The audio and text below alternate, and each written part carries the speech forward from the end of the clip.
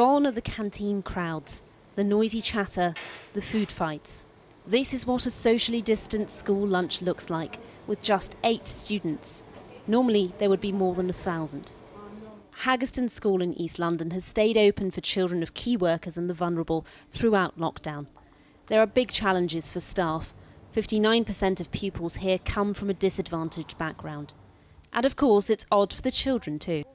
Well, it's been weird. It's kind of like being in like a abandoned school, which is kind of nice, kind of weird. These twins are being very careful about the rules themselves and are frustrated at grown-ups who are less so. All the adults have been in the park and not really staying apart where all the kids are, but that's not really going to help anyone. I'm a tiny bit worried about my mum because she's a nurse and I don't want her to work anymore, but she's still saving people's lives as well, so yeah. You must be really proud of her. Yeah, I am. The way that we are doing our work, it really helps me because at home I can't do it because I'll get easily distracted. Or sometimes the teachers have to remind us to keep 2 meters away. Sometimes I think about why are they telling us, but it's for my health and safety. Lessons now take place largely online, and most students will work on them at home. The school has tried to provide laptops and internet dongles or even printed worksheets for those who really need them. So let's start with simple future tense. So I can see straight away, visitaré España. But some children still find it difficult and their progress is slipping.